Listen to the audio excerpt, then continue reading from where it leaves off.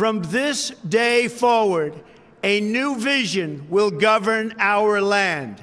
From this day forward, it's going to be only America first. America first.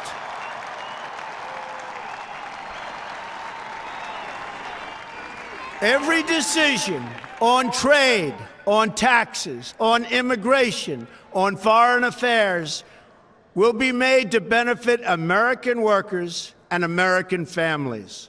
We must protect our borders from the ravages of other countries making our products, stealing our companies, and destroying our jobs. Terrorists and extremists have gathered strength and spread to every region of the planet.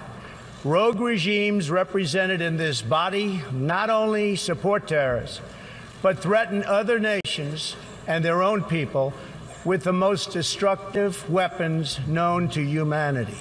International criminal networks traffic drugs, weapons, people, forced dislocation and mass migration, threaten our borders, and new forms of aggression exploit technology to menace our citizens.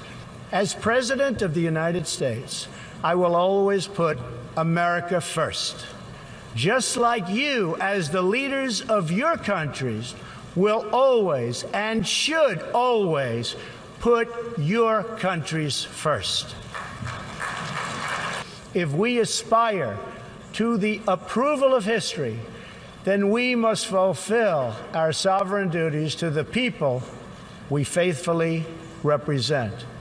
We must protect our nations, their interests, and their futures.